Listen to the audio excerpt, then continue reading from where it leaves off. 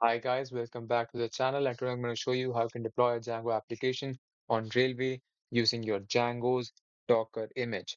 So let's just begin. So first of all, head up to your Railway official website, which is railway.com, and create an account on Railway using GitHub, Google, or email. So for this, you can just click on the login button right here, and you can create an account using GitHub or Google account or just your simple email. Also, after you have created your Railway account, you will be redirected to the Railway dashboard, which would look something like this.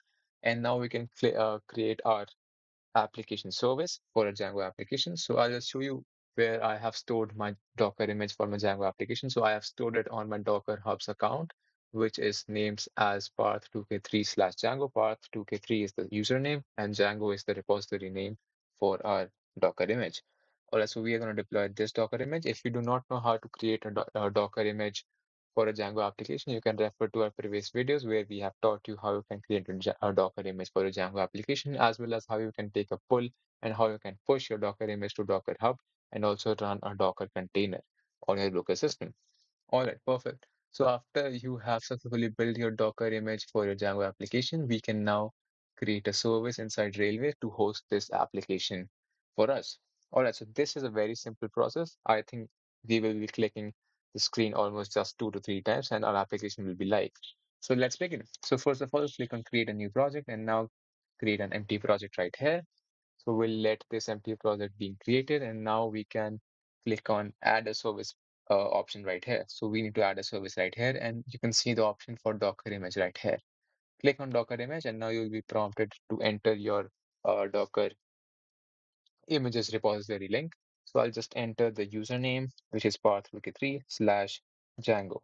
So this is basically my username/repository, which this is the format in which you need to enter your Docker image name. So I'll just click on enter, press the enter button, and this will detect our repository right here. Perfect. So it has detected our repository inside a Docker Hub account, and this has prompted us to say something like apply 3 changes. So this has detected some changes.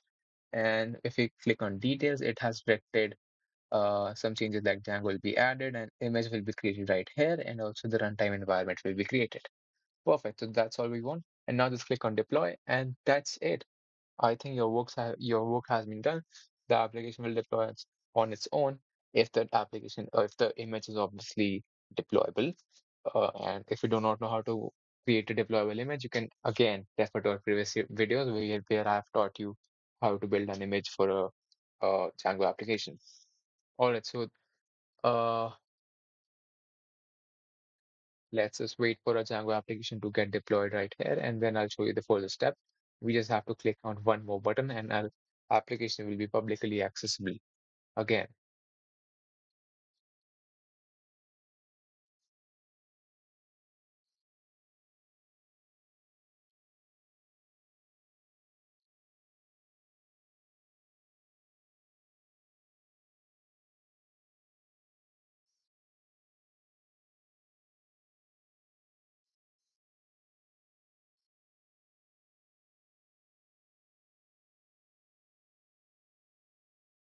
All right, so as you can see, our service is now currently active, and it has taken around 83 seconds to deploy the application via Docker, and our service is currently active, so are now ready to access it using our public IP address.